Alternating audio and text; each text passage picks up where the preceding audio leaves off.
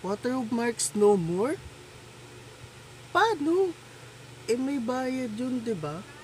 Tsaka wala ako pang bayad dyan. Paano? For free? Really?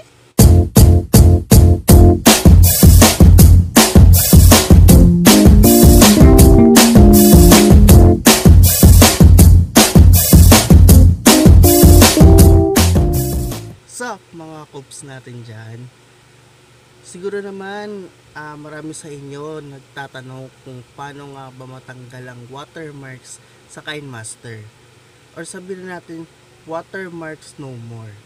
So paano kaya ang gagawin natin without purchasing the monthly ng Kinemaster ng libre lang?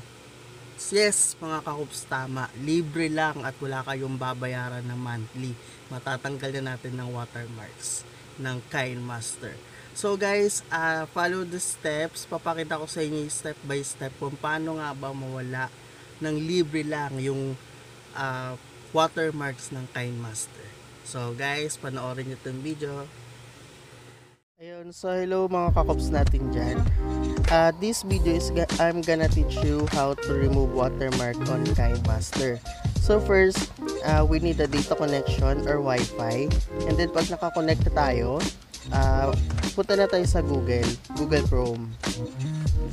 And then pag nasa Google Chrome na tayo, kindly search AC Master or AC Market. Yan.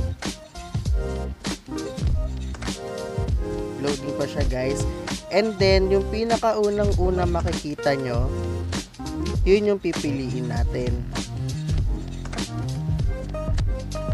So ito yun.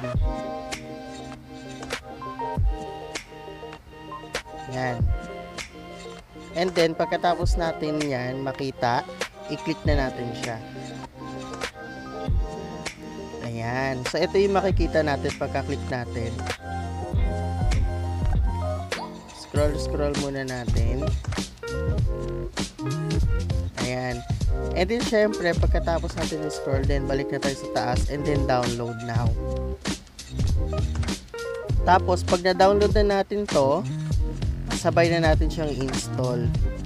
So ganito na yung itsura niya pagkatapos natin i-install. Ito na yung itsura niya. Ayan. Yan na yung itsura niya pagkatapos natin i-install. And then pagka na-install na natin siya, click na natin siya ulit. Ganyan yung itsura niya guys, yung AC Market.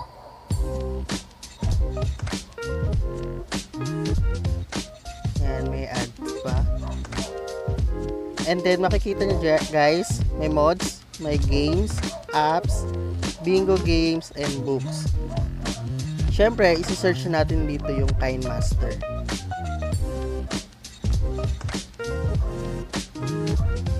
Ayan, Kinemaster. And then guys, makikita na natin yan. Ito yung makikita natin pagkabukas natin. Syempre, may mode unlock. Yan. And then guys, ang susunod natin i-click is yung arrow pababa. Ito guys, para ma-download natin siya.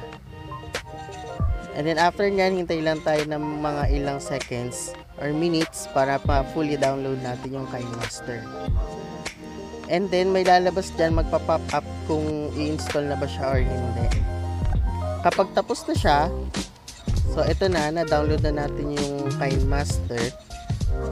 And then i-click na natin siya ngayon. Tingnan natin kung mawawala yung watermark niya. Ayan, so ito yung mga na-edit ko na video, mga fast na video ko. So ang gagawin natin is magta-try tayo ulit. Kunyari ito, edit natin. Ayaw niya.